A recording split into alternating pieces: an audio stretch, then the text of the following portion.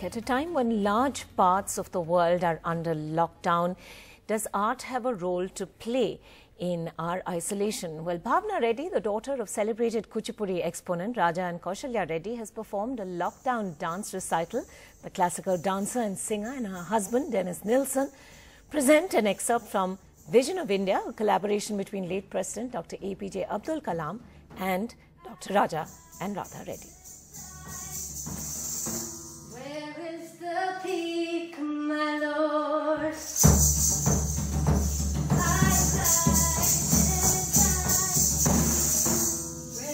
is the peak, my lord? It's here in India, our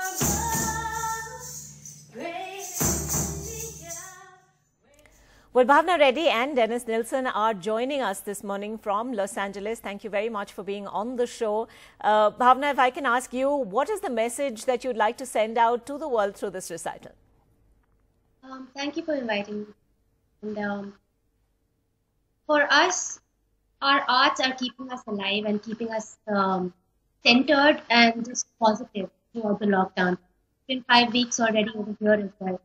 And with this piece, we hope to spread some light in these dark times in everybody's heart and give them a little bit of entertainment at the same time, a little bit of enlightenment.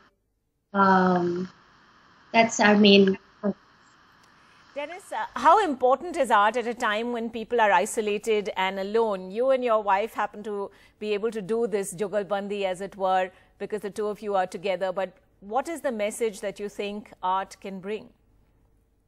I think now when everybody's on lockdown, many people tend to watch, a lot of Netflix, a lot of movies and stuff, and that's art, So I feel that more and more understand how important art is, because that's what they turn to in a time like this.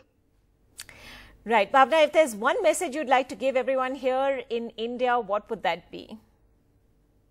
I would say that we have so much of history, so much of culture, and so much wisdom in the country. All we need to do is into it and center ourselves and stay at home, stay safe, keep yourselves spiritual. I think that's very important.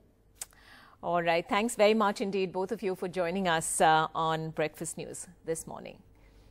Thank you so much.